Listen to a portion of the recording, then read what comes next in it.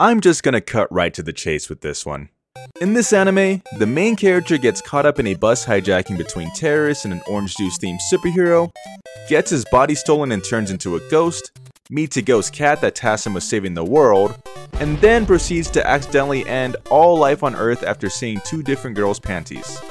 And all of this happens within the first 10 minutes. I beg your pardon? This glorious piece of art is called Punchline, and it's a comedy, mystery, supernatural, ecchi, sci-fi anime produced by MAPPA back in 2015, the same studio that's currently animating every single shonen series to have ever existed. And if a high-profile studio like MAPPA isn't enough to sell you on this, then perhaps you'll be excited once you hear that this was written and created by Kotaro Ichikoshi, prolific video game director who's worked on the Zero Escape series and wrote both AI the Somnium Files games.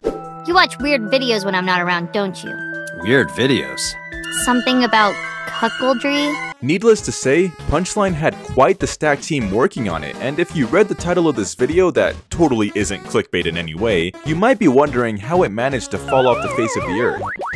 In truth, it's mostly because it's been nearly 8 years since it came out and has been banished to the seasonal anime void, an unfortunate reality a majority of anime face. Hell, the only video of the opening animation I could find on YouTube had 700 views and it wasn't even in 4K or shittily rendered in 60 FPS, so that's how you know this shit is underground. Also, for the love of God, please stop posting anime openings to YouTube in 60 FPS. It always looks like dog shit. The point is, I'm certain a lot of you have never heard of Punchline, which is a shame as it's one of my all-time favorite anime. And before the comments come pouring in telling me that Punchline isn't that unpopular and I'm over-exaggerating, you'd be right.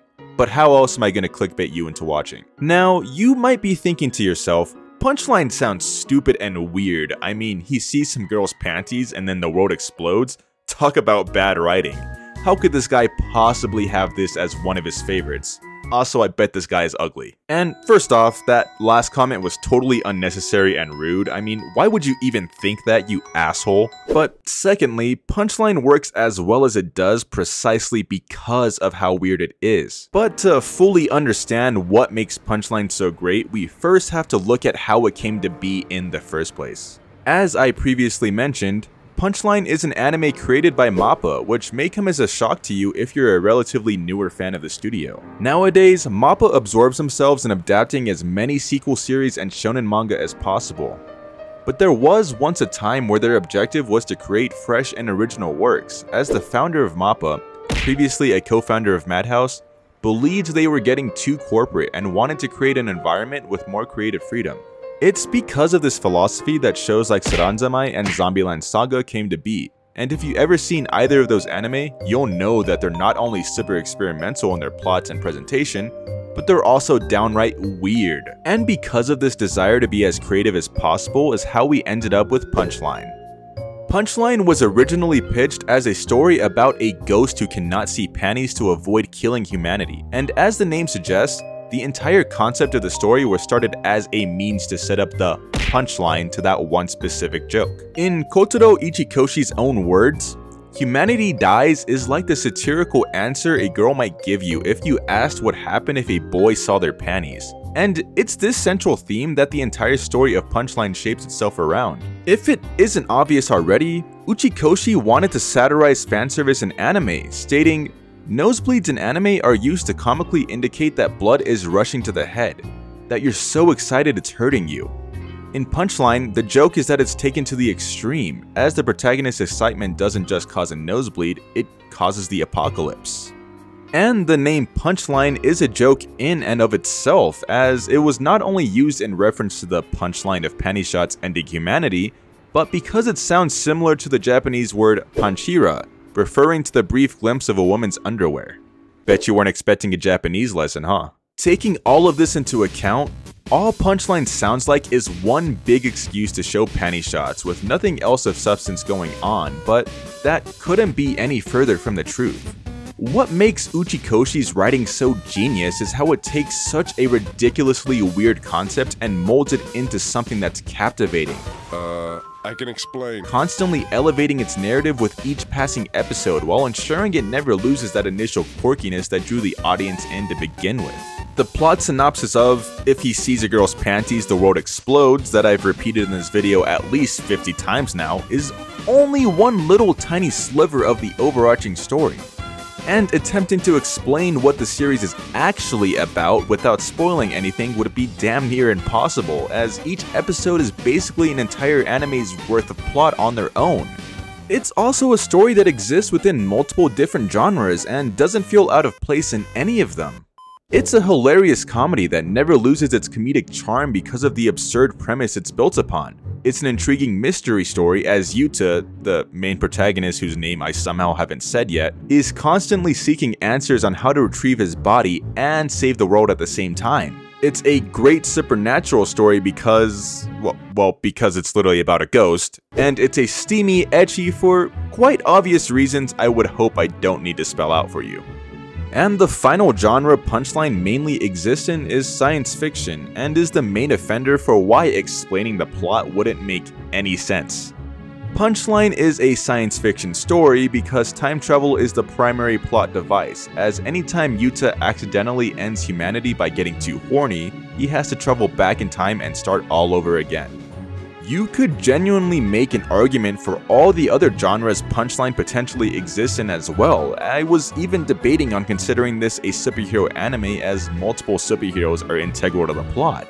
If you really want to stretch it, you could even say it's a Mahou Shoujo anime, or an adventure anime. The list goes on and on. Perhaps this is a side tangent, but I don't know where else to include this, so here goes nothing.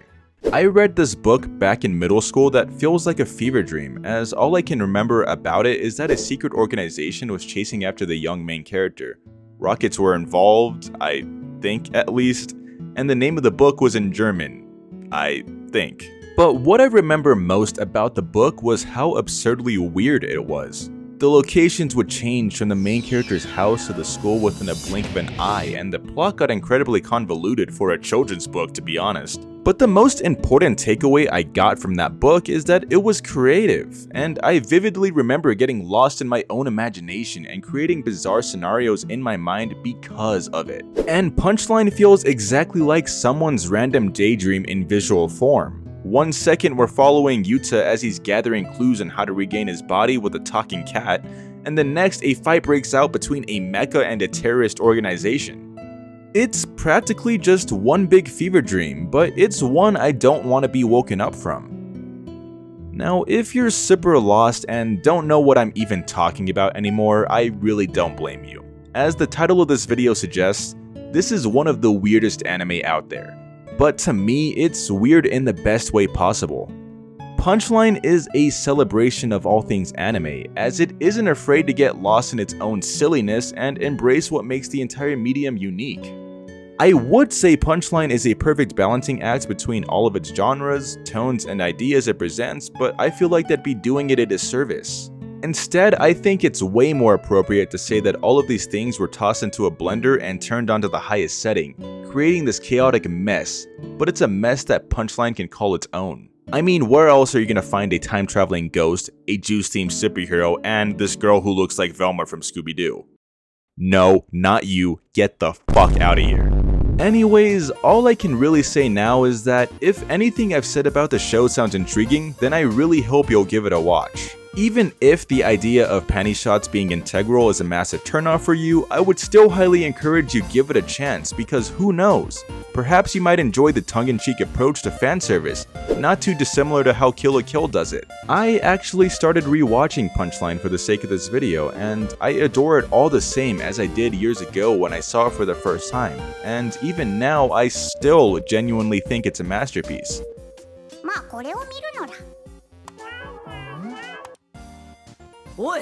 An absurdly weird masterpiece, but a masterpiece nonetheless. Anyways, that's all I got for this video. I really hope you guys enjoyed this video, and it would really mean the world to me if you dropped a like and subscribe to the channel. If you have any other anime, manga, or anything really you'd like me to talk about, let me know down in the comments below. Alright, now the video's over. Why are you still here? What, you expected me to tell a joke or something? Well, I got some bad news for you. You're gonna be waiting a long time for the punchline. Get it? Because the video is about punchline and... okay, I'll leave now.